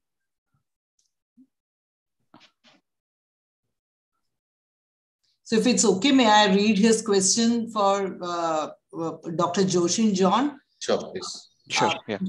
I think, Umesh sir, you can also add to the question after both of you can complement each other. So this question is especially addressed to Dr. John. Dr. John, I fully agree with you that the development of ship ancillary industry is very important for shipbuilding industry. But what is your view of draft restriction, particularly on the East Coast? How can we build large ships in India? He also has another question. Most of the shipyards in foreign countries, Korea, China, Germany, manufacture all large ship machinery and equipment. But in India, such facility does not exist. GRSE tried for some time. They did not succeed. In India, we tried with many industrialists, but they did not support. What is your advice? I think both the speakers can address these questions. Over to you, sir. Start with Dr. John. Sure, all right. On the question of draft restriction, yes, I think if you look at the natural setting of the coastline, you can see that there are some areas where there are higher drafts and better natural harbors. You can also have dredging and increase the drafts, but it comes at cost. But that's when I post on the ecosystem, it is actually possible that there is cooperation between entities, that some entities produce certain kind of ships where you may not really require dredging requirements, but in other places where you have a higher draft, you have deep sea vessels. If everybody tries to compete on high draft vessels, right, probably that's not best for the ecosystem. And I think given that in Korea or in China, where the cooperation is not only between shipyards, but also between other industries, for instance, steam and shipyard industry. If you have asynchronous movements, that is basically increasing to your cost within a national ecosystem. That is on A. The second question was on, can you please touch upon the question again?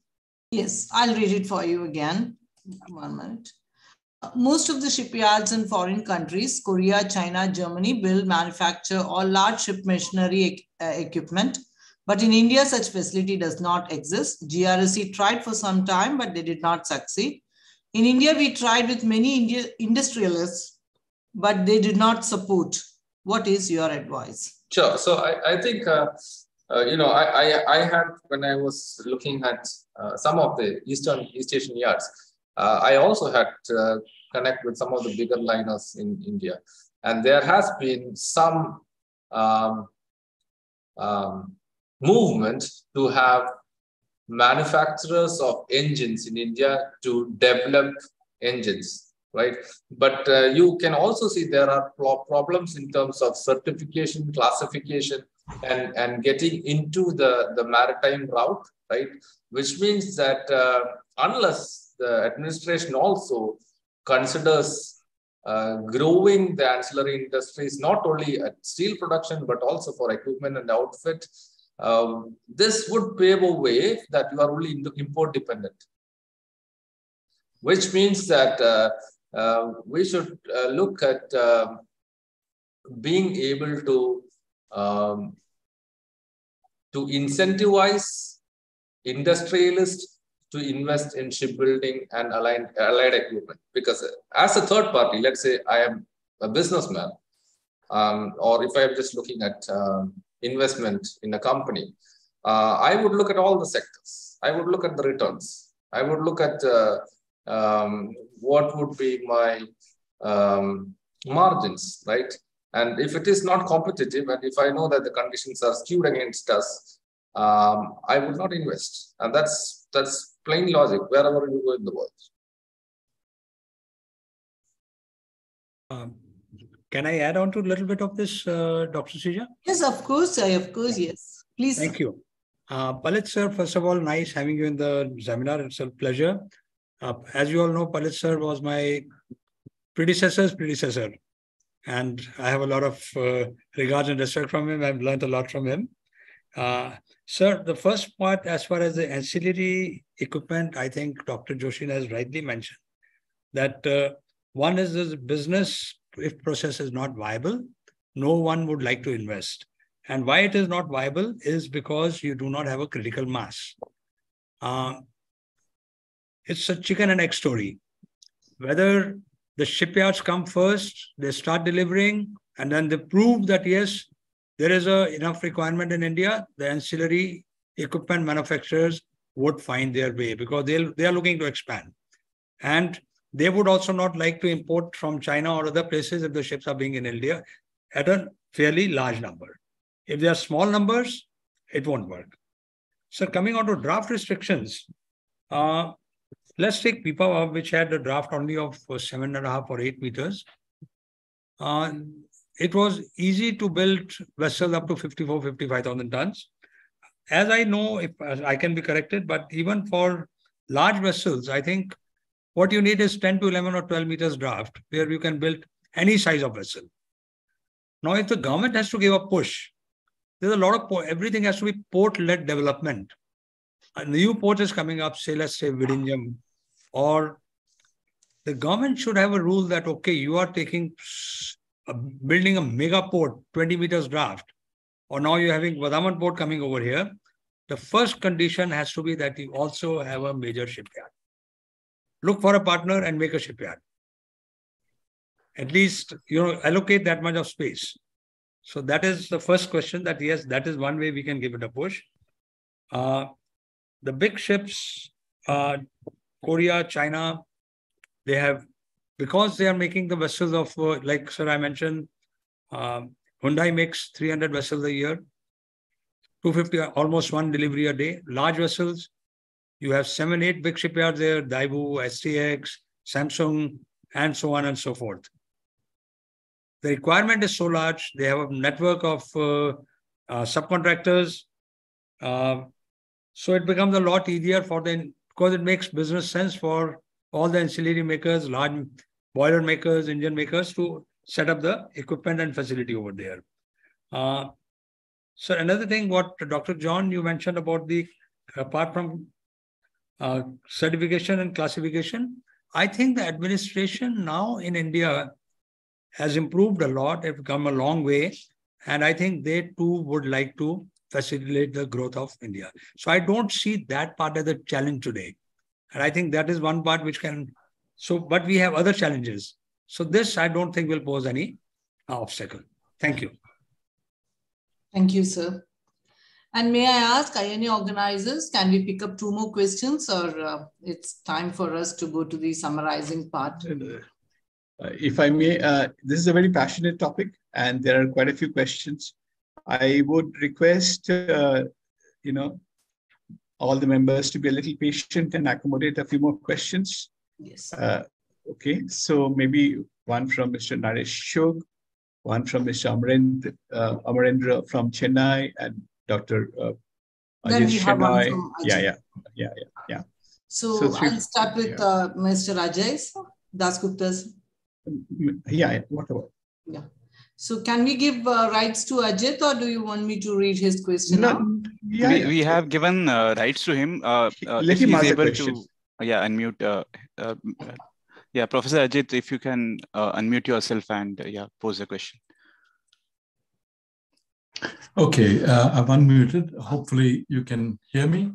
Yes, we can hear you. Okay, I'd like to compliment Dr. John on what I thought was an excellent presentation and on his explanations of a complex subject in a very simple and easy to understand manner. So for an outsider, a novice like me, it was very easy to understand. I'd welcome Dr. John's thoughts as well as Mr. Grover's on whether there is a need to link domestic shipbuilding targets to a notional proportion of shipping trade to be carried in Indian-built and owned ships. I feel this will require linking of national and possibly state-level shipping and shipbuilding manufacturing policies to create clusters similar to that seen in India in the automotive and a few other manufacturing sectors. So my question is, can this be done in a relatively short span of time, say, for example, 10 years? And this is more important, can the necessary cross-party political will be mustered? I'd argue that we have the technical capabilities, the skilled labor, and the expertise in abundance, but we lack a demonstrable national consensus on the importance of the maritime sector to the national economy and well-being. So your thoughts, both of you. You want to go first? Yeah, Dr. John, go ahead so that I have the benefit of your views. Sure. So I think if you look at the point, when you're looking at international shipping, for the major corridors, if you look at transatlantic corridor, if you look at the trans-Pacific corridor, or if you look at this corridor from the Cape of down from the Cape of Good Hope or from the Straits of Malacca to Suez, there are carrier conferences at a very big level. And there are set contracts, and those are at a large volume. Getting into that is extremely difficult, and not with shipbuilding at this scale. Now, as you mentioned, for the demand that is generated, especially because of the Sagarmala and the port-led development and the increase in traffic on coastal shipping and inland waterways, I think it is actually possible to have a higher building to address that domestic requirement. And the scale for that is also not too much. But I guess there should be clusters where you are looking at smaller routes, right? And what are the PPC, right? PPC is like a planning and control on what can be produced and what are the requirements. And some of these equipments are probably, diesel electric engines or alternate engines. Some of that are not as difficult as probably the ocean liner and that sort of scale. So I completely agree with what you have suggested, that it is possible, given there might be aspirations for coastal and inland waterways. I think I don't have to add anything. Dr. John has very well explained it. No, nothing further to add. Thank you. Then shall we move on to the next question, sir? Yes, please. I mean, you're the session chair. Please decide it. Go ahead, ma'am. Yeah. So we have a question from the Mr. Naresh Chak. He says, Sure. On behalf of IME, should we give him the right or? Yes, please. Yeah. He can be requested. So he can be requested to join then? Yeah. Mr. Naresh, if you can hear us, you can go ahead with the question. Yeah. Can you hear me? Hello? We can. Yeah. Okay, my question is this. For the last 2 years, we have been making representations to the government of India on behalf of INA. We wrote to PMO, Shipping Ministry, and even to the Chief Minister of Gujarat. We had used almost all the information given in your paper. This we have taken from various sources, from publications in the ministry, from the ministry papers, and also from internet. We informed them that the shipping capacity is very low. We also compared with China, Korea, and Japan, and also several other countries, and highlighted our low shipbuilding capacity. Our labor cost is cheaper.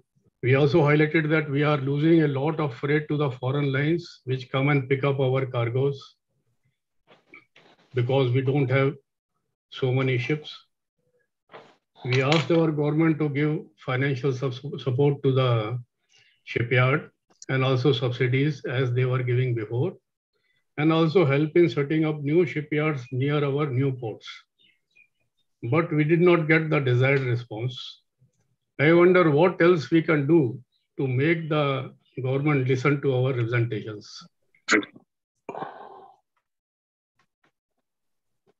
All right.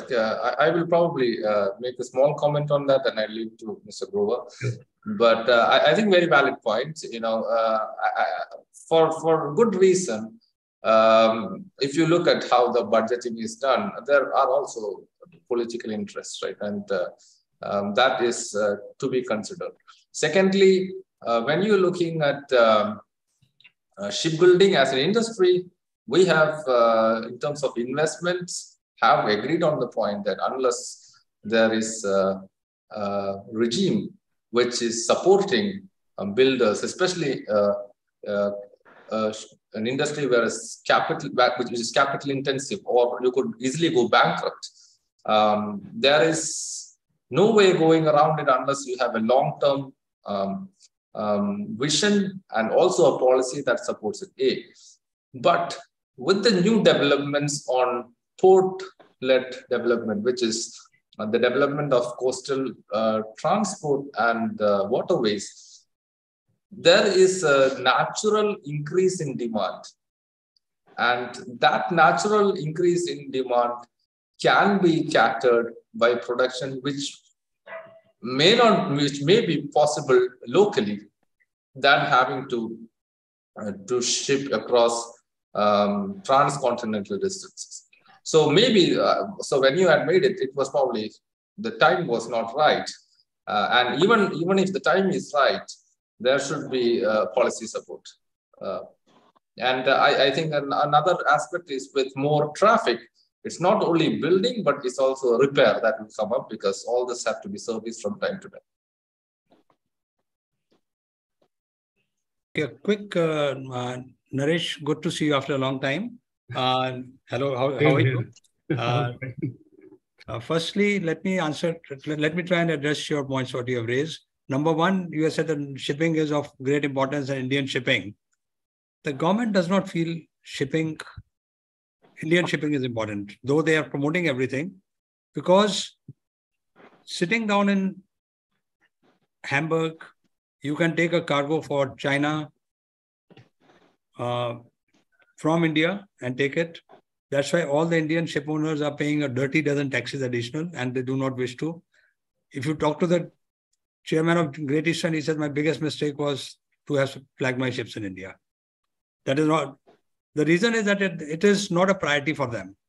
Coming on to subsidy, like Dr. John rightly mentioned, the budget allocation is in such a way that government have their own priorities. Take defense, food production, subsidy for farmers, that takes a priority, and this comes much, much below the priority.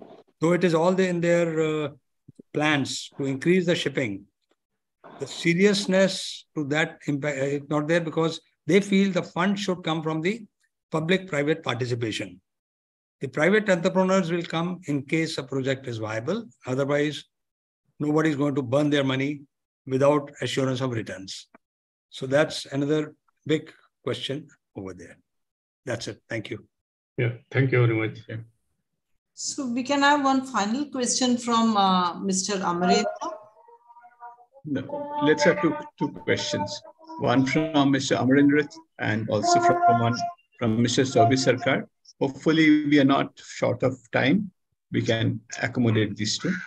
I think Mr. Sauri Sarkar really doesn't have a question. He is trying to give us some, Okay. Fair enough. All right. Yeah. This is Captain Umesh Mishra. My question was that the cost of capital in India is too huge to make it viable, And to address this, for example, if somebody is making a ship abroad, he gets borrowings at a rate of 2% or less. Whereas our people have to borrow at minimum 8, 9%, 10%, 12% and all. So if we cannot, have a system of the funding from within, we should think of allowing the people who want to build the ships to fund it from abroad. If there are some bankers and lenders who can lend at 2%, so one exception can be made this industry, because without that kind of capital, I don't think it will ever start. And one more thing was, we are talking about the waterways opening opportunities, but RSV class 2 vessel specifications, if you look in the market, you will not find. So whereas the government is gung-ho about inland riverways and how to promote it and all, why are we not looking at the realities of it? And we need to start small. We should not start off thinking that we'll build VLCCs and Supramaxes and all that. Let us start with small tugs and small barges and small inland vessels, and then scale it up. And third thing, till date, the spares, I was out at sea for 18 years, and I had the same issues until today also. If you want to import some machinery and connect it to the vessel, it is very difficult. Customs and all, if the vessel sails out, you are stuck up with the machinery and all, and you don't know what to do with it. When so much things are being done to simplify the process, why not address this? That's all. Thank you. Thank you very much. I think we don't need to reply to this. It's not in our hands. So, Mr. Sarkar, you wanted to say something? Yeah. First of all, I must compliment Dr. John for his excellent presentation. And of course, Jyotishman, you for selecting such a topic. And Grover Saab, listening to you after a very long time. I just wanted to add some commercial sense to shipbuilding in India, having been involved in an end-to-end process, right from tender to delivery. I just wanted to put two things across to you guys. We talk about big ships. Let's talk of a bulk carrier, which is, let's say, handy size. It's got 12,000 tons of steel. My aim is to do 4 bulk carriers a year. My turnover has to be $100 million, let's say, for a yard. Okay. So I need to churn out 48,000 tons of steel a year.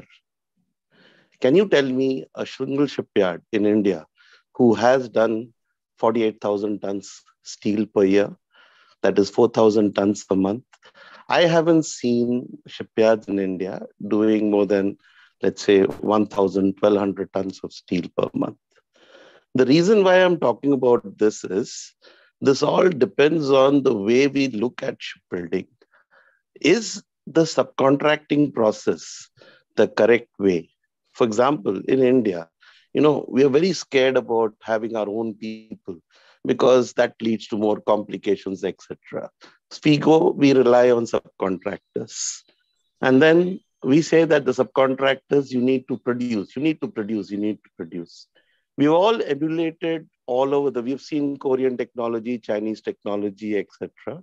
But we have never been able to sort of produce that sort of money to commensurate to the turnover. If you go to Korea today or China, shipbuilding is not a problem of one. It's a collective problem of the entire society. If you, let's say, go to Daewoo, or if you go to Kochi or wherever, you'll see in the evening, a host of people all along, going around in the markets, etc. They're all so passionate. His problem is the whole shipyard means the community's problem. Unless we overcome these and make shipbuilding a commercial sense, it would be very difficult for us to progress as far as commercial shipbuilding goes. I just wanted to add a commercial perspective to it. Thank you very much.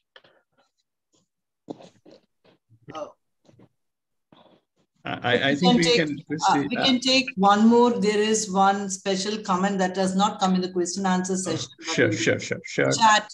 That is from my ex-boss, Mr. Apurva Kaur from the Indian Register of Shipping, is retired now. He just wanted to make a statement, and can we have this? Sure. And also caption. Mr. Apurva. Sure. And yeah. Okay.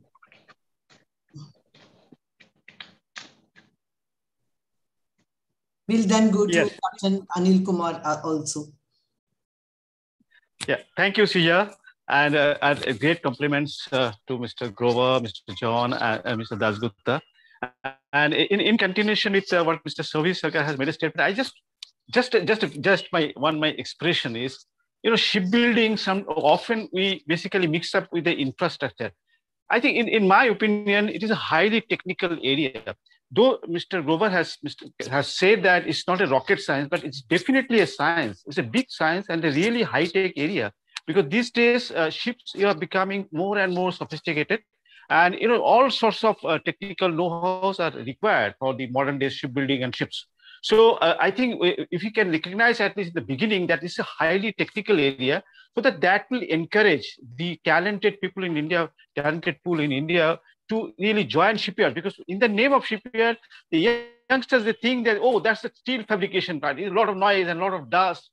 At least to get rid of that sense that it is as good as rocket science or the space. It's nothing less. Because if you go to in the detailed technical area, it is actually very complicated. Because we have done a lot of shipping, but shipbuilding, sophisticated vessels, still we are yet to make.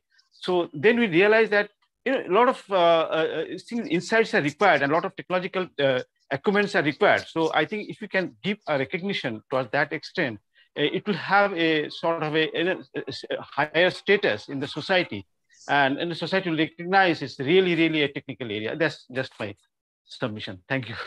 Sorry to disturb you here. It's okay. A little out of the way. Yeah. Thank you.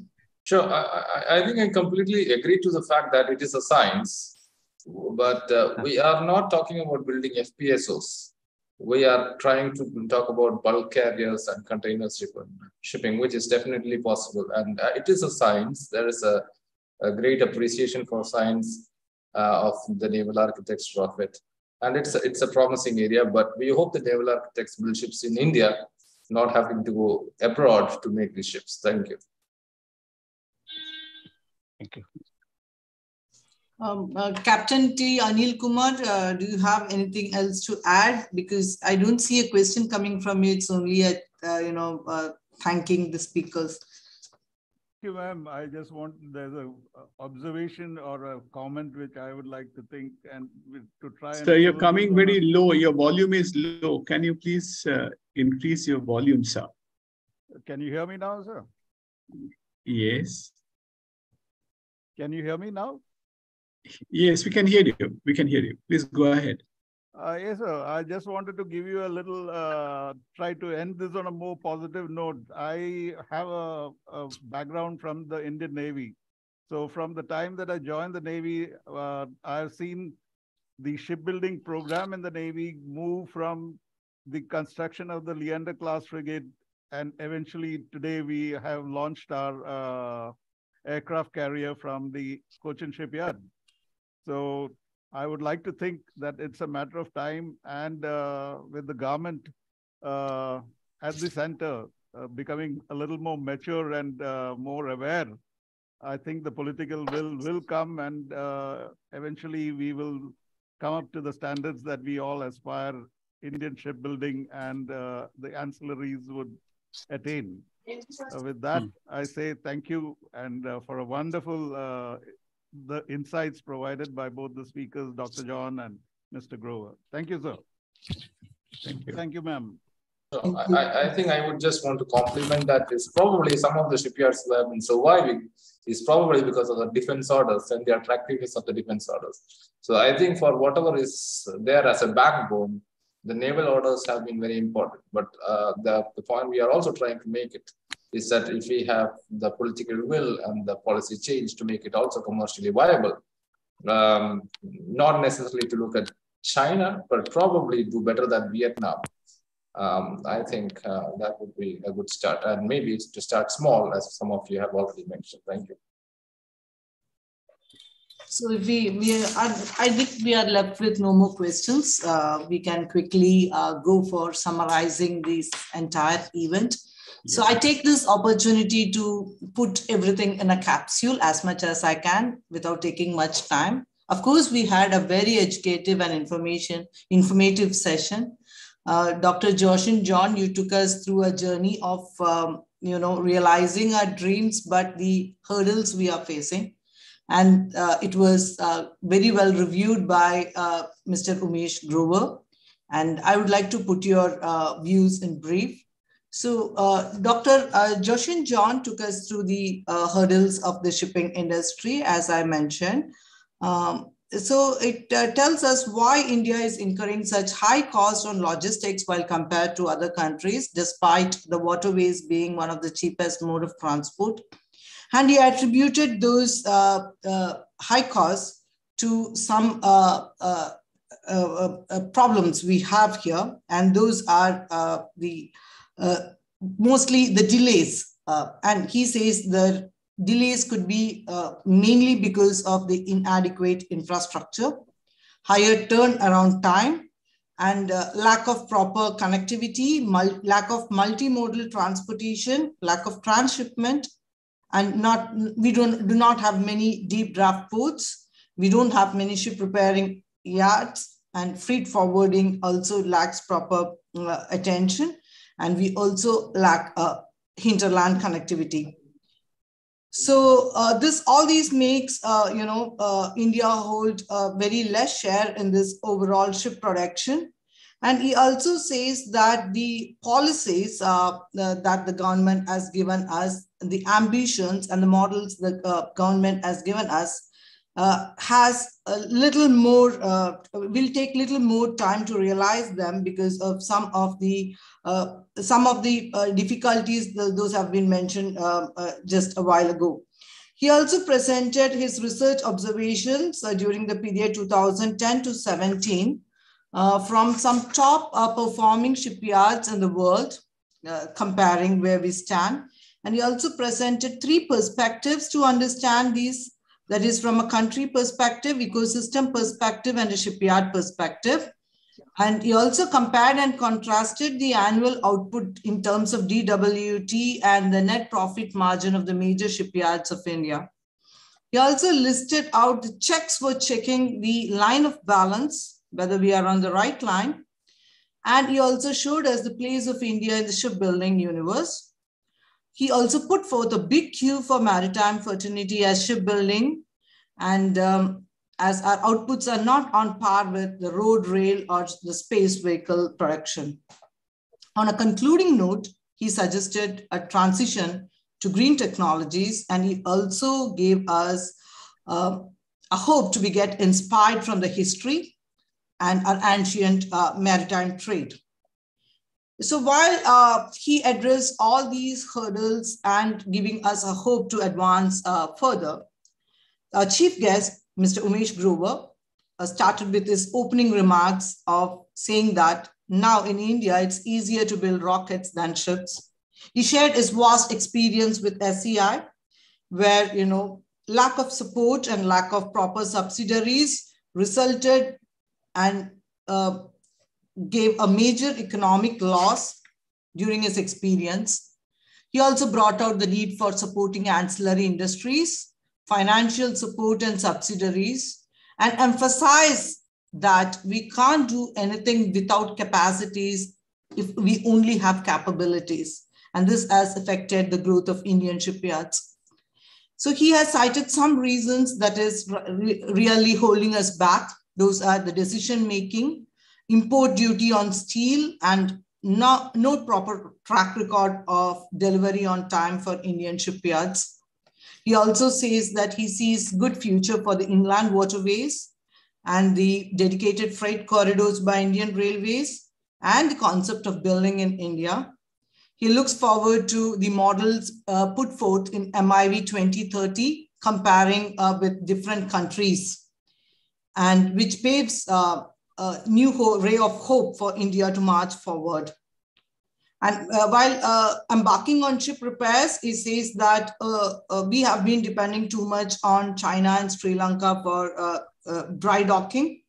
We have really need for a good number of dry docks in the country, and is really looking forward to the Indian shipyards to come back to action with, a positive note on India again emerging as a shipbuilding nation. And when we took the questions from the audience, we had really interesting questions. Most of them were concerns.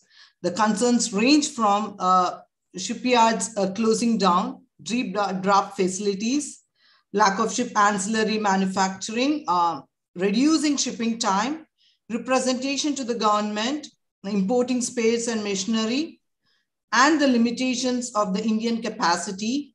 And we concluded the questions also on a positive note of some important strides India has made, especially the recent aircraft carrier by Indian Navy. And as a participant of this program, I would also add that we are also building autonomous ships. That's another positive note. So with this, I say I've done my work, I've summarized, and now I thank the organizers for giving me such a great opportunity, an opportunity to hear to the stalwarts in the field, and an opportunity to be among many stalwarts attending this online. Some of them have been my mentors. So thank you, INA. Thank you so much for this opportunity, and over to you, INA.